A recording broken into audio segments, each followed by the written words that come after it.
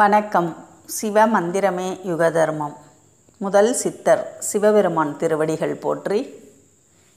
ஜெகன்மாதா வாளை மனோன்மணியம் தாய் திருவடிகள் போற்றி. இந்த பதிவில் நாம் காண இருப்பது மயான காளி அம்மையை, மயான ருத்ரரை சித்தி செய்யும் மை. இதே மை அஷ்டகர்ம பிரயோகத்துக்கும் பயன்படும் மையாகும். இந்த மை வீடியோவை பார்த்து யாரும் ட்ரை பண்ணாதீங்க.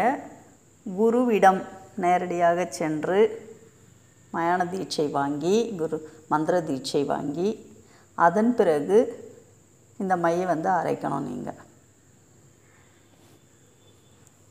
எதையுமே யூடியூப் வீடியோ பார்த்து யாரும் எதுவும் செய்யாதீங்க. குரு மூலமாக கேட்டு விவரம் அறிந்து தான் நீங்கள் செய்யணும். இந்த மை அரைக்க தேவையானவை: எட்டி வேர், அதை சுட்டு சாம்பலாக்கிக்கணும். எட்டி வேர் கிடைக்கலனா எட்டி கொட்டை, அதை எரித்து சாம்பலாக்கிக்கணும். இந்த சாம்பலோடு சுடுகாட்டு சாம்பல் சேர்த்து கொள்ள வேண்டும்.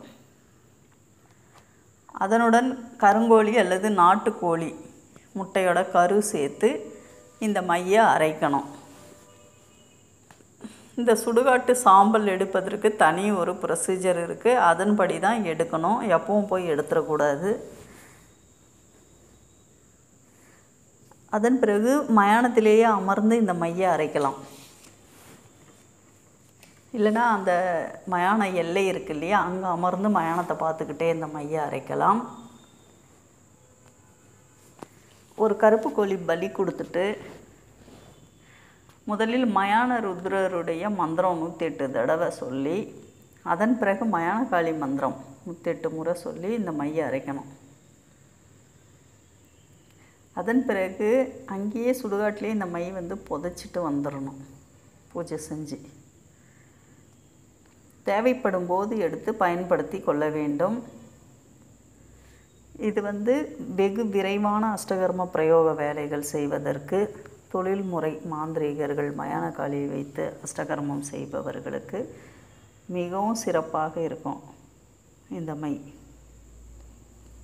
இந்த மை மயான காளி சித்தி எடுக்கிறதுக்கும் இதே மை தான், மயான ருத்ரர் சித்தி எடுக்கவும் இதே மை தான், அஷ்டகர்ம பிரயோகத்துக்கும் இதே மை தான். அதில் இது முக்கியமாக வித்வேஷனம், உச்சாடனம், தம்பனம், மாறின வேலைகள், இதுக்கெல்லாம் ரொம்ப சக்தியுடன் வேலை செய்யும் இந்த மை. ஏன்னா மயானத்தில் புதைச்சிட்டு வரும்போது பவர் ரொம்ப அதிகமாக இருக்கும். மற்ற விவரங்கள் நீங்கள் குரு மூலமாக நேரடியாக கேட்டு அறிந்து உபாசனை பெற்று இதெல்லாம் செய்ய வேண்டும். இன்னொரு முக்கியமான விஷயம் பார்த்திங்கன்னா, மயான காளி குடும்பத்தில் இருக்கிறவங்க மந்திரம் ஜெபிக்கலாமா, மூல மந்திரம் அப்படின்னு கேட்கலாம். கண்டிப்பாக மூல மந்திரம் ஜெபிக்கலாம்.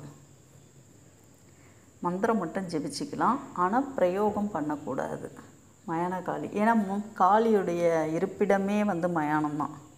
அதனால் மயான காளின்றதுக்காக நம்ம பயப்படக்கூடாது. உக்ரமான தெய்வமே தவிர அவங்க துஷ்ட தேவதை கிடையாது. உக்ரமான தெய்வம்தான்.